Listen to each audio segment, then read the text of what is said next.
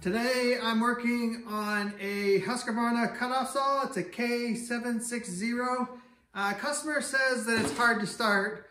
It's a two-stroke, and if you watch any of my previous videos, what's the first thing we do with the two-stroke? We remove the exhaust. So let's do that. Let's look at the piston and the cylinder and see if it's worth fixing or not.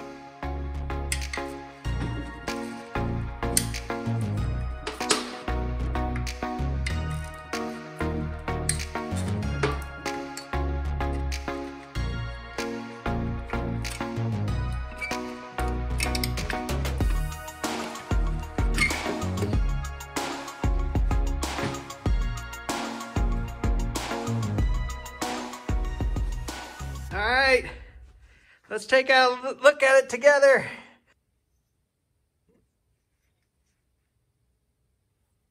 Yeah, it's as I figured.